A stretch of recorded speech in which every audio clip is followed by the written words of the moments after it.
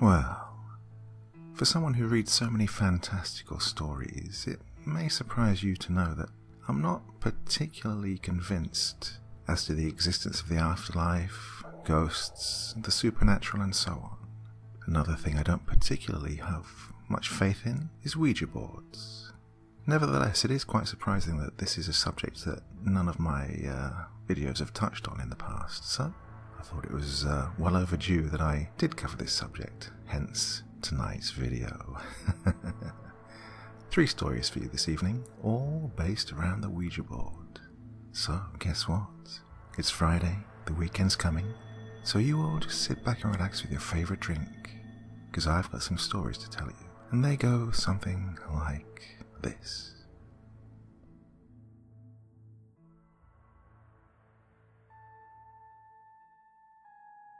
Michael and I had been pen pals since we were in the 8th grade.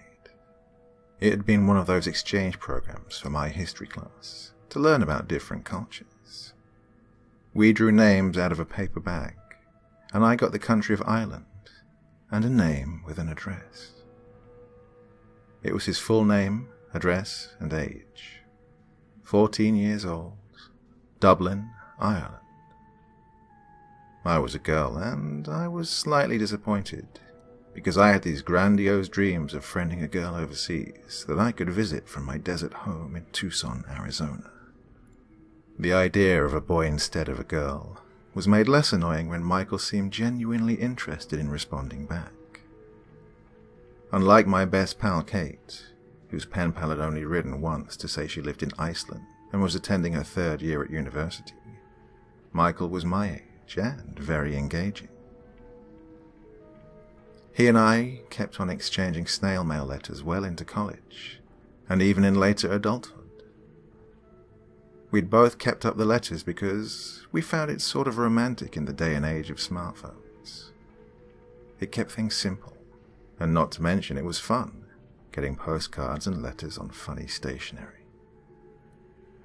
We talked about our lives mostly, and tended to keep things in a positive light. Very rarely did we discuss negative things going on in our lives. We did manage to exchange photos of ourselves and our families. However, we never got the chance to meet in person. That was part of the mystery. It gave our lives excitement in a weird way. I looked forward to his letters, and he always seemed to look forward to mine. We always kept in touch, and kept each other up to date on the many things that were going on in our lives. When he got married, he sent me a postcard from France. When I finally got married, he sent me a bottle of wine from Italy, with a lovely postcard attached. We had gotten closer through our writing, and I guess we were a little more than pen pals. I considered Michael my friend. Michael's letters always started the same way. Hello, Alice. I received a letter from Michael every 2 weeks, like clockwork. Then, one day, I stopped receiving his letters. I felt inside that something must be wrong. Maybe he was having trouble with his wife, or there was something going on with his family. I reasoned that things must have just gotten busy for him, as things often did in real life. I didn't give it too much thought when 2 months went by, and still nothing. My husband, Larry, had assured me that all was well, and he probably just had a lot of personal stuff going on. Then one afternoon, something strange happened. I was working from home with the house all to myself, and as I was typing something on my laptop, the doorbell rang. I peeked out of the window and saw a UPS guy standing there with a package. I opened the door, signed the slip, and went inside my house to open the large rectangle package. What on earth could this be? I looked down at the address and could see it had Michael's last name, and the address was Michael's. I thought it strange at first, since it wasn't like there was any special occasion. I grinned eagerly, wondering what my friend had sent me. I opened the box, and inside was another box, with a card attached to it. It was not in Michael's handwriting, and immediately my grin turned to a curious concern. I opened the card, which was in a pink envelope, and very uncharacteristic of Michael. Dear Alice, I'm very sorry to have to relay this message to you so late, but 2 months ago, my husband Michael died of cancer. Please forgive him for not continuing the correspondence once he found out he was ill. The pancreatic cancer hit him quite quickly, and before we all knew it, my wonderful husband and father to my 2 children was gone. This is a parting gift that my husband wanted you to have, and to be honest, I am glad to be getting rid of it. I was never one for spirit boards. Yours sincerely, Myra. I sat in stunned silence, with my hand over my mouth, and then the tears began. I didn't even really know Michael in the same way I knew my other friends. We'd never even talked over the phone, Skyped, or at the very least sent a text in the 32 years we'd been pen pals. Yet I still felt the sting of loss. I grabbed a tissue, wiping my eyes, and then opened the box. Inside was a blue, hand-painted Ouija board. It was painted dark blue with glitter to resemble the night sky. There was a sun in the upper left corner, and a moon in the right corner. At the bottom center was the word, goodbye. There were the usual letters and numbers on it. Other than the card that his wife Myra sent, there was little explanation as to why Michael wanted me to have it. I set it aside and called my husband, relaying the message and the odd gift from Myra. Larry was genuinely sorry to hear that Michael had passed away. He had become such a large part of our lives, in a way. I sent Myra a thank you and my condolences. I was heartbroken over the loss of my friendship. Some time passed, and I had forgotten about the spirit board that Myra had sent me. It got put into the top of my closet and forgotten for a year or so. Then, one October evening, I had a girls' night with my friends Rhonda and Chelsea. Larry was out playing cards with some buddies of his, so we had the house to ourselves. We'd been drinking wine, talking about Rhonda's and Chelsea's kids all getting ready for college, and how crazy it was that our college days only seemed like yesterday. Chelsea relayed a funny story about the night she and her friends from college had played with an old Ouija board. She'd played with some friends who got so freaked out because there had been an actual electrical outage after messing with the board. Ouija board, you say? I have one. We should get it out, I said, laughing, nearly spilling my red wine over. Say it isn't so, Chelsea asked excitedly. Oh, Lord, here we go, you two. I don't think I want to stick around for this. Not to mention I'm too old for this nonsense. Oh, shut up, you old stick in the mud. Alice, go get your board. Chelsea laughed, pouring another glass of Cabernet. I went to my closet and got the box down that Myra had sent me. I set it up on the living room floor, and we all sat around it like we were in junior high, instead of 40-something-year-old women.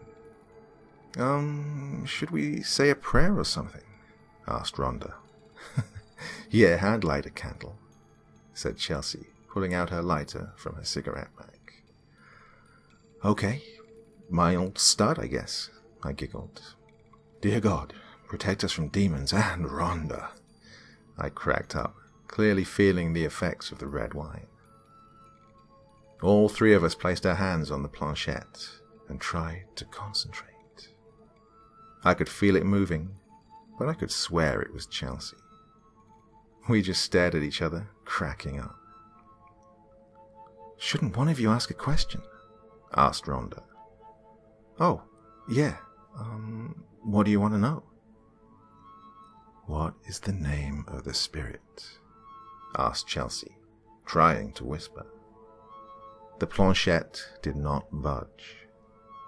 We all looked at each other dead silent. Then we heard the front door open and then slam shut. We jumped up from our spots on the floor. Oh, it turned out it was just Larry coming home from his poker game. "Jeez, that scared the piss out of me," giggled Chelsea. "Oh, yeah, I think it's time I got home," said Rhonda. And with that, they left, and I packed up the Ouija board, placing it under the couch, and then following Larry up to bed. I fell asleep as soon as my head hit the pillow. The next morning, I awoke to someone touching my shoulder. I figured it was Larry, and I smiled. "Shh, not now, you goof."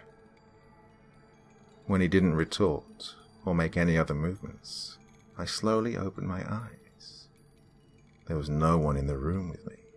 Surely Larry hadn't made a breakaway that quickly. I got up, put on my robe, and made my way down to the kitchen to get coffee. There was a note from Larry. "Made coffee. Have a good workday from home." Larry frequently left letters, but I knew that there was no way that Larry had touched me and then gotten out of the house that quickly. I chalked it up to being half asleep and thought no more of it. Later that day, I was buried in work and not paying any attention to anything around me when the doorbell rang. Who would be dropping by at this time of day? Everyone I knew was at work, and I wasn't expecting any visitors. I went to the door and opened it. There was no one there. I looked around and peeked out, but still there were no signs of anyone around. I shut the door this time, making sure it was locked, and went back to my work. By 3 o'clock, I'd gotten a craving for some crackers with cheese and something to drink. I often worked all day, forgetting to bother eating. As I made my way into the kitchen, I tripped over a box that was sticking out from under the couch. I looked down, and there was the box with the Ouija board in it. I stopped for a second, and then I pulled it out. I opened the box and sat on my couch. I placed the board on my lap and smiled. It was the last thing my friend had given me. "I don't believe in these things, but this is a very beautiful piece of art," I said out loud, as though anyone at all could hear me. I laughed to myself, placing my hands on the planchette, trying to concentrate. I figured, what the hell? I'd try to see if anything would happen. I felt the strangest sensation course through my hands. It was like a mild shock of electricity pulling me in the direction of the letters. I looked down at my hands, which were now shaking. This strange contraption wanted to be used. I was also fearful after hearing so many scary stories about Ouija board.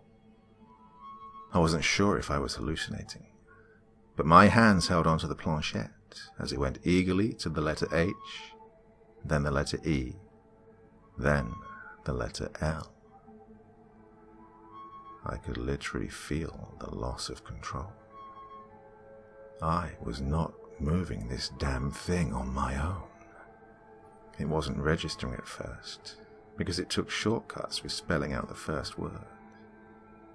It didn't make sense in my mind, till it began again, spelling out slowly each letter one by one, so I could understand it. There was an intelligence behind it, and even though I was scared and my hands were shaking, I was excited at the prospects of this being real. Who could be behind this? A real ghost, maybe?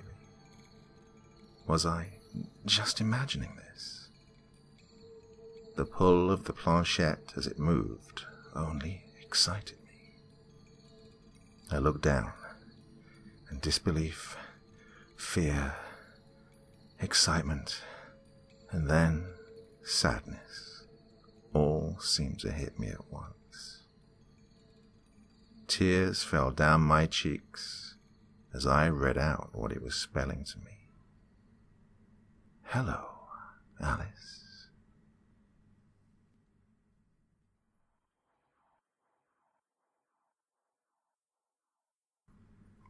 So, let me start off by saying, after using Ouija boards over the years, it's not a good idea to use one.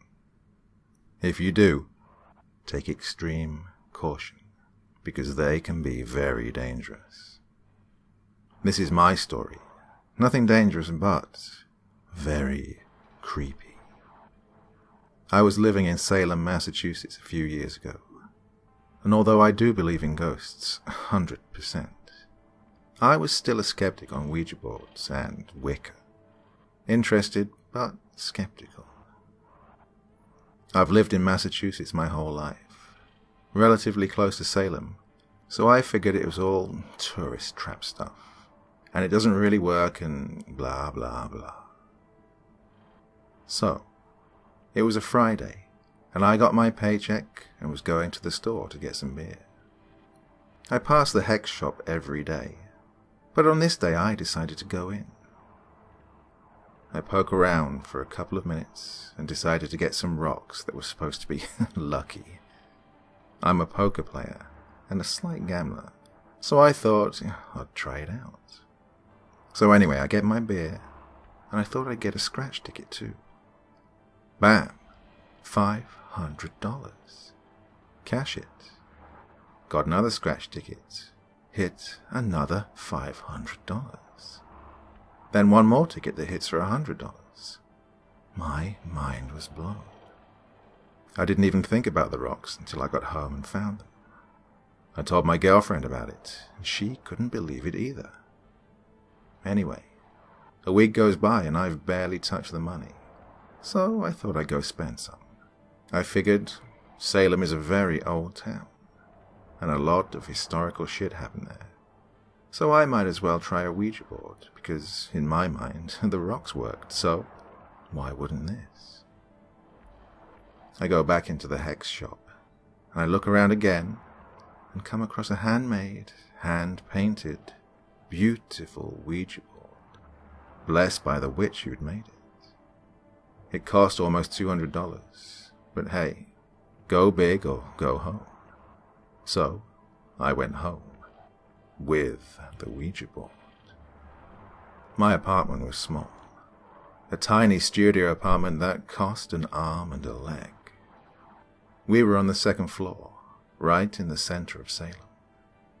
Almost every night there was a fight going on upstairs. A guy and his girlfriend screaming and throwing shit around to the point where I almost called the police multiple times. I never once went up to talk to them. In fact, in the year I lived there, I never went up to the third floor. Other than that, the neighbors weren't too bad. So, anyway, I had the day off one day, and my girl was at work. So I thought I'd try the board. It wasn't too long into the session when I started talking to a man named Roy. I was amazed that this was working. I asked him simple questions at first. Do you know where we are? Salem, he replied. Do you know my name? Mike, answered right away again. Now, I'm thrilled and creeped out at the same time. How many spirits are in this building? 4, he said. Who is always fighting upstairs? No answer. Who lives in the room above us? N-O-B-O-D-Y.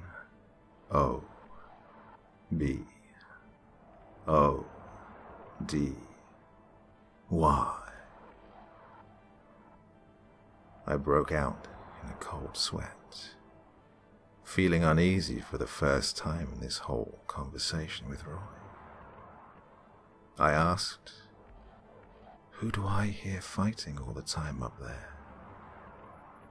After half a minute, I get a reply. G-E-T-O-U-T.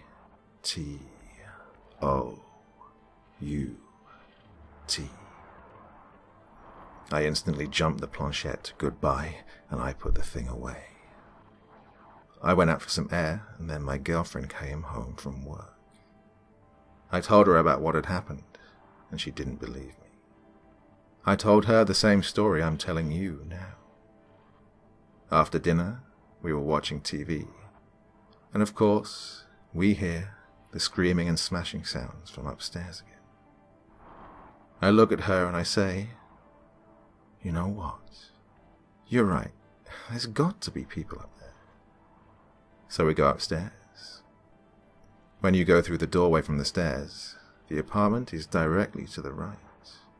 The door is cracked open. Empty space. An empty room. I'm baffled. My mind is going in circles. I look back inside, and then back at my girlfriend. Then I look down. The doormat says, "Get out."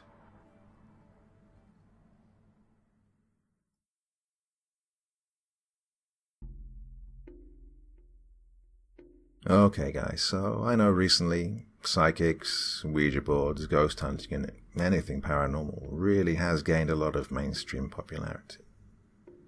Although I completely understand the curiosity that comes with breaking into abandoned places to hunt for ghosts, or do Ouija boards with your friends in the middle of the night, take it from me, this shit is not to be taken lightly.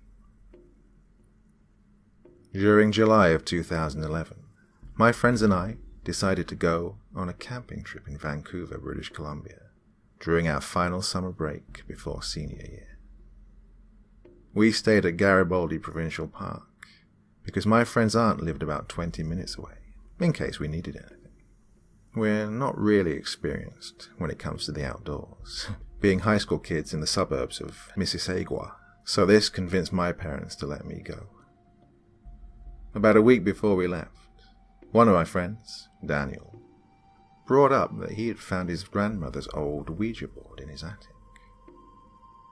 When he was living in Ecuador, he'd always been told to steer clear of it. But after she had passed away, he'd completely forgotten about it. Obviously, being the ignorant, rebellious 17-year-olds that we were, we decided to take it with us.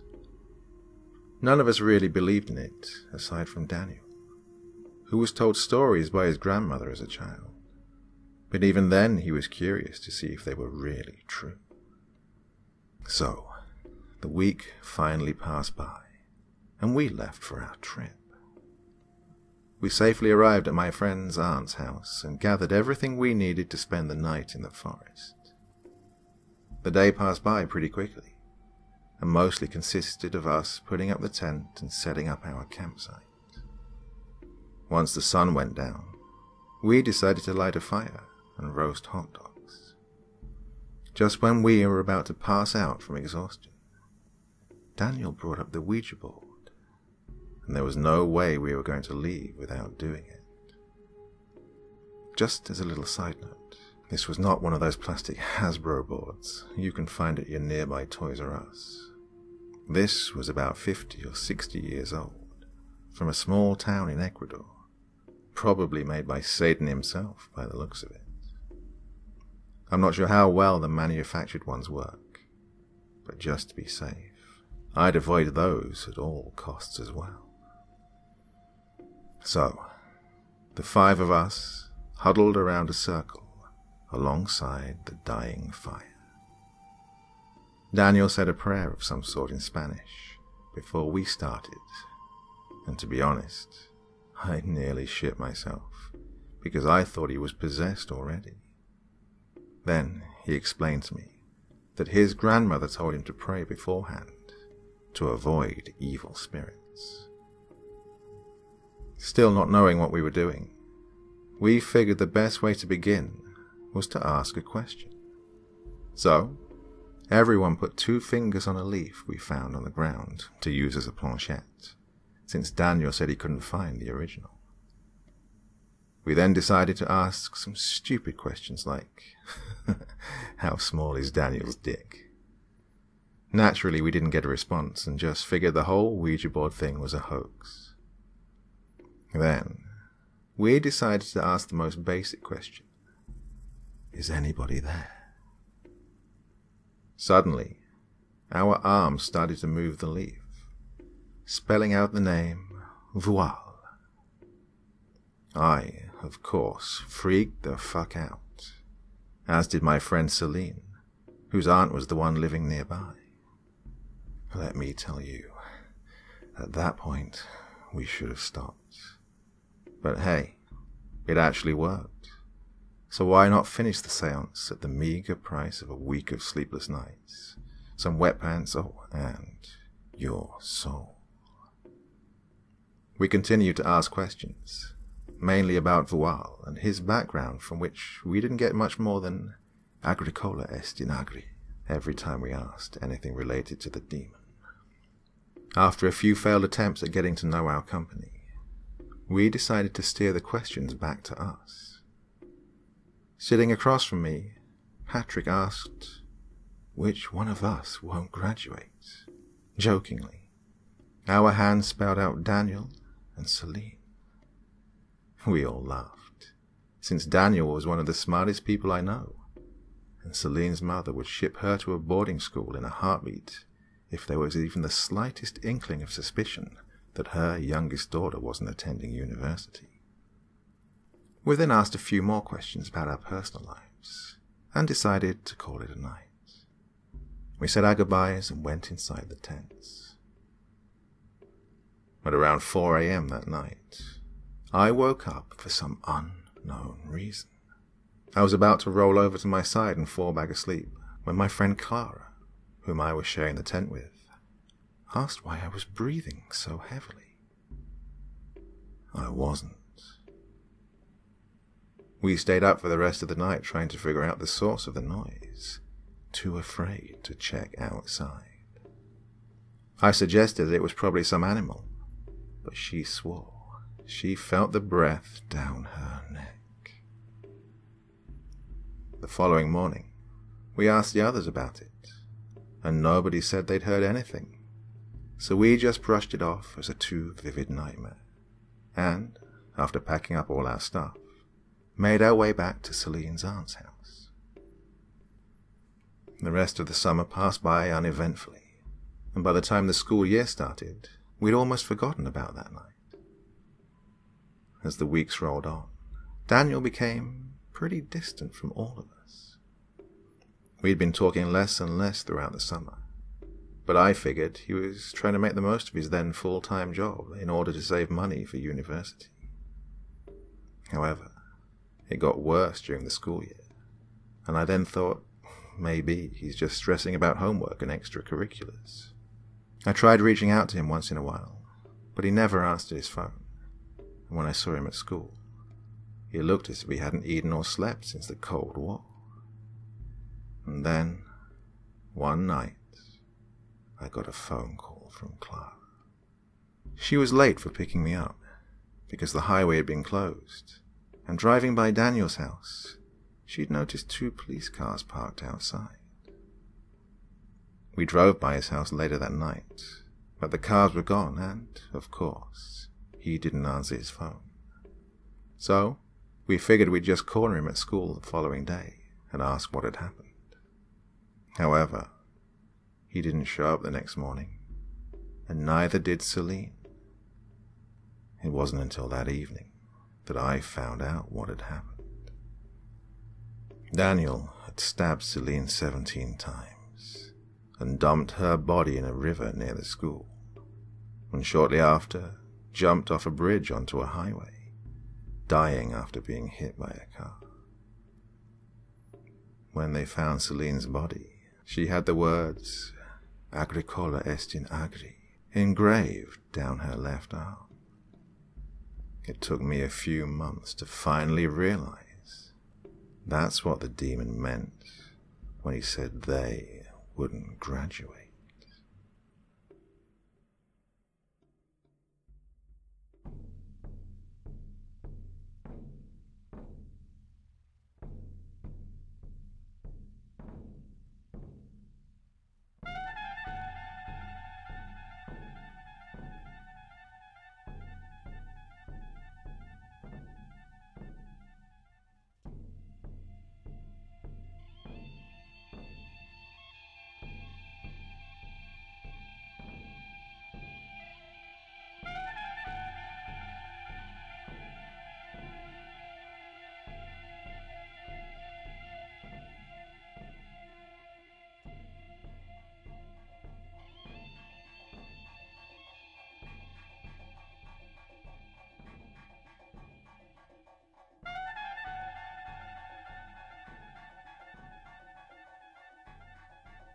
Well, nice little collection of stories there for you. Hope you enjoyed them. Have you ever dabbled in the the way of the Ouija? Don't know how else to put that. Have you ever played with a Ouija board? I haven't, to be honest, and I've never felt any inclination to do so, but if you have, I would love to hear about it in the comments section below. Don't be shy. Let me know what happened when you dabbled, okay? Well, that's it for another week, but of course, I'll be back with you on Monday. But until then, you all have sweet dreams, okay? And don't get too scared. Alright. Okay, for now, that's all from me, so bye-bye. See you all again real soon.